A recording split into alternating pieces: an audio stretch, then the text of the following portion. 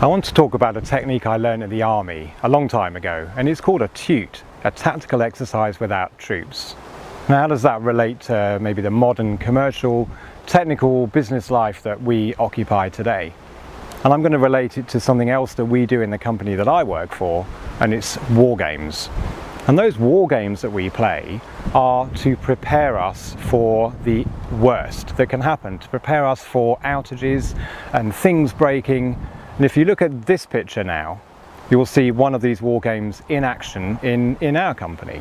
And what we do is we get the team, the operational team together on a regular basis. We have decks of cards, like playing cards, and on those cards are random things that could go wrong, coupled with communication issues and severity issues and people who are going to have to deal with it. And these cards just get dealt out.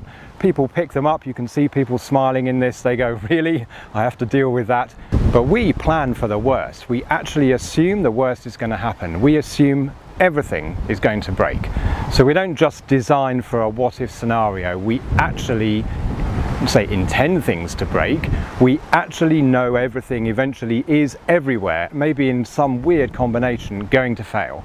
So we design for that, we think about it, we plan for it, but importantly we have these games to test for it. And we play hard. It's the same thing in the army. You play hard, you fight easy. So you find that when things actually do go wrong in practice, we take it in our stride.